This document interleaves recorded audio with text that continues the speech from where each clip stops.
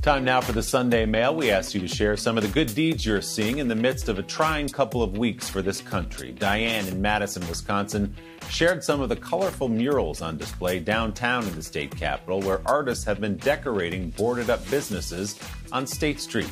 Nick Starling of NBC's Kansas City affiliate tweeted, "Volunteers like Donald here painting over some graffiti on Volker Boulevard. He felt compelled to help out the community. He doesn't want to erase the message from protesters, but he wanted to clean it up." And as many businesses have been boarded up, Kimberly in Hoboken, New Jersey tells us Basil's Pizza gave out free pizza and soda to those participating in today's protest. We got more of your Sunday Today mugshots this week. Thank you, Jan and her dog Nike in Little Rock, Arkansas. Hey, Sid.